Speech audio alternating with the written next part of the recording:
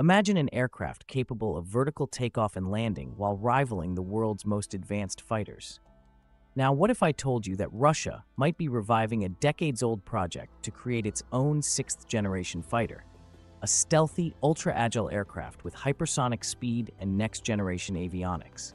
This project could upset the balance of power in the skies, but it also raises many questions. Why is Moscow now revisiting the Yak-141 concept? What challenges lie ahead, and does this initiative even have a chance of coming to fruition? Beneath the surface, we uncover the backstage story of a Russian program that could change the future of aerial combat. Russia has a long history of developing VTOL, which stands for Vertical Takeoff and Landing Aircraft, from the Yakovlev Yak-38 in the 1970s to the revolutionary Yak-141 project of the 1980s. Nowadays, reports indicate that Moscow is seriously considering reviving this concept to design a sixth-generation fighter. Why now? This project is part of a broader ambition to modernize the Russian armed forces in response to the growing presence of the F-35B in Western naval aviation fleets. Russia seeks to develop a serious competitor, and what better starting point than an aircraft inspired by the Yak-141?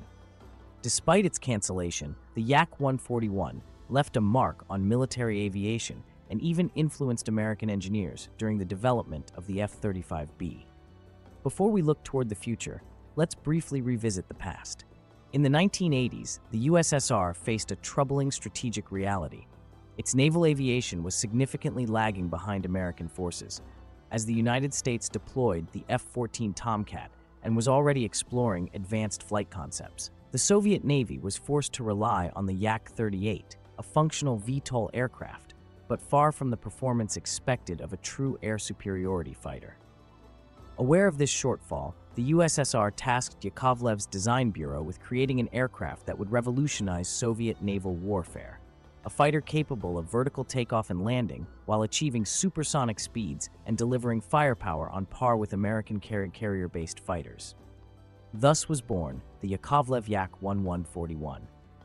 From the outset, the Yak-141 was an extremely ambitious technological endeavor. Unlike the underpowered, secondary-role Yak-38, the Yak-141 was envisioned as a true air superiority fighter, capable of matching the American F-14 Tomcat. However, achieving such a feat required overcoming unprecedented technological challenges. The core difficulty lay in combining supersonic speed with VTOL capability, a challenge that even the United States had not fully solved at the time. To meet these demands, Yakovlev opted for a three-engine configuration: one main engine with afterburner, supplemented by two smaller vertical lift engines dedicated solely to takeoff and landing. This arrangement was intended to provide sufficient thrust for a smooth transition between vertical and horizontal flight. On paper, the Yak-141 was an impressive machine. Its aerodynamic fuselage incorporated advanced composite materials, a rare innovation at the time, that reduced weight and improved performance. The aircraft was also fitted with a next-generation Doppler radar and an advanced electronics suite, making it a platform designed for modern warfare.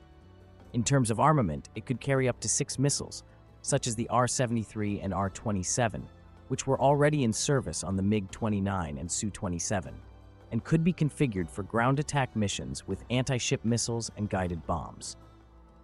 This versatility made it a major strategic asset for the Soviet Navy, envisioned as the ideal aircraft for future carrier operations. After years of development and wind tunnel testing, the Yak-141 took its maiden flight in 1987 with promising results. It was stable, fast, and capable of smooth transitions between vertical and horizontal flight. In 1991, the Yak-141 achieved a major milestone by performing its first vertical landing on an aircraft carrier, seemingly confirming the project's viability. However, that same year, as the USSR collapsed, military funding was abruptly cut and Russian naval aviation ambitions were put on hold. Although the Yak-141 was extremely promising, it was left without a future. In 1992, the project was officially abandoned and its 2 prototypes were relegated to museums. Despite never entering mass production, the Yak-141's legacy endures. Its thrust vectoring system and 95-degree tilting engine directly inspired the development of Lockheed Martin's F-35B Lightning II, the only operational stealth fighter of its kind today. In the 1990s, Lockheed Martin even officially collaborated with Yakovlev to obtain test data from the Yak-141, and while the American firm never acknowledged a direct influence, it is undeniable that several F-35B innovations trace their origins back to the Soviet Yak-141.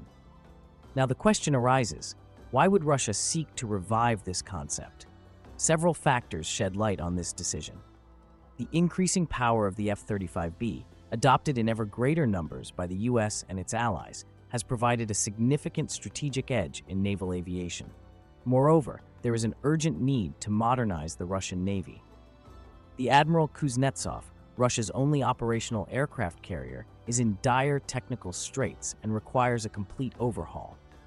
Russia's technological advancements since the 1980s in stealth, AI-assisted avionics, and hypersonic propulsion could pave the way for a VTOL fighter far superior to the original Yak-141. However, significant challenges remain.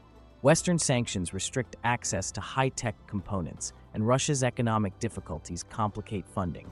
Reviving the Yak-141 as a version 2.0 would require overcoming technical hurdles in engine design, ensuring a propulsion system that provides stable vertical thrust without sacrificing horizontal performance. Developing an engine that combines stealth, power, and endurance without relying on foreign components will be a major technical challenge. Another major issue is the astronomical cost of such a program. Developing a sixth-generation fighter demands billions of dollars in investment, an amount that Russia currently struggles to muster amid ongoing sanctions. Additionally, the operational viability of this fighter depends on having a modern carrier infrastructure. Building new carriers or adapting existing amphibious assault ships to host a VTOL fighter would require considerable investment, which seems unlikely in the near future. Additionally, rising global interest in sixth-generation fighter programs is driving innovation in hybrid combat systems. Experts speculate that a modernized Yak-141 could merge manned capabilities with unmanned drone swarms and advanced AI, revolutionizing real-time battlefield decision-making. This integration promises enhanced situational awareness, improved coordination, and unprecedented agility during combat operations. By setting new standards in stealth and networked warfare, such a project could not only counter Western technological advances, but also redefine the future landscape of aerial combat. Geopolitical tensions further complicate the project. Russia's international isolation limits its ability to collaborate with other military or technological powers. Without major industrial allies or access to Western technologies, Moscow must redouble its efforts to make this program work. If Russia can overcome these obstacles, we might see a serious competitor to the F-35B emerge in the coming years. Such a project could not only bolster Russian naval aviation power, but also offer an alternative for nations seeking an option outside of American fighters. Ultimately, the success of this program will depend on many factors: funding, technological innovation, and the ability to build the necessary infrastructure. Do you think Russia will succeed in bringing this project to fruition? Could a modernized Yak-141 rival the F-35B? Let me know your thoughts in the comments, and don't forget to subscribe to stay updated on my future videos.